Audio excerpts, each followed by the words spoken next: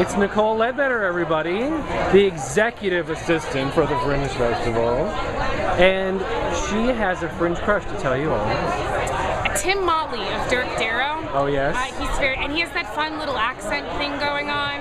Yeah. Where is he from? He's from Pennsylvania, I Right. think, but he lives in Australia. So he's like picked up that accent thing, and I mean that's as of today. I may have like 5 more before the festival's over, but you know, that's fine. But he's but at the doing moment, well for himself. I mean, he's doing really well. He's different. My understanding is that he's a very popular Fringe Crush. So you know, it's nice to be a part of a group, I suppose. The Tim fan club. The Tim fan club. Very good. And is that it for you?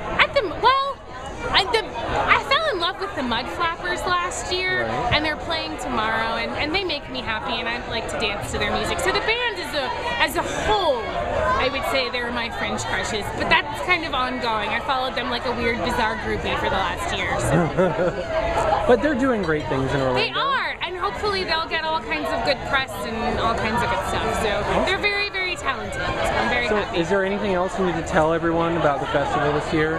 I'm excited. It's huge and amazing, and it's wonderful, and you know, ready. And there amazing. are these 3 massive tents here. And that's because they get filled, and they're getting filled every day, full of people drinking beer and wonderful things, and Kids Fringe is amazing, and it's awesome. I love Fringe. Thanks, Nicole. Thank you.